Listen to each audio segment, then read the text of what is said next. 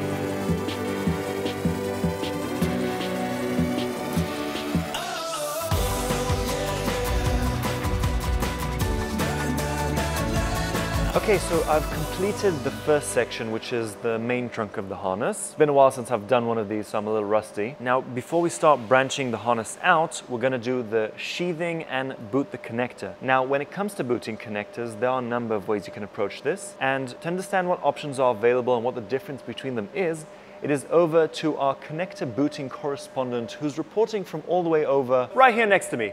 So Yotam, please tell our viewers, what are the options available when it comes to booting connectors? So you can use heat shrink with the shrink ratio of 1:4, which is more affordable option. And you can use the dedicated heat shrink boot that has specific properties for booting connectors. All right. And if the heat shrink is more affordable, why would one still prefer to use a dedicated heat shrink boot? So first of all, heat shrink boot shrinks more aesthetically, but the main issue is the insulation. When you use the heat shrink with a shrink ratio of 1:4, you have a thinner insulation around the connector area and a thicker insulation around the main trunk of the harness. With a dedicated heat shrink, you will have a lip around the edge of the connector that holds the connector more firmly, where you have more room to fill up potting glue around the service loops where you want the strain relief to be better. Okay. And you have a better hold of the trunk of the harness. So basically we get even protection all around. Yes, and the boot will hold the connector better since it has a distinguished lip for that purpose. Okay, sounds good. So this is the connector boot we will be using. Yotam will now shrink it onto the connector and then we will show you the final result.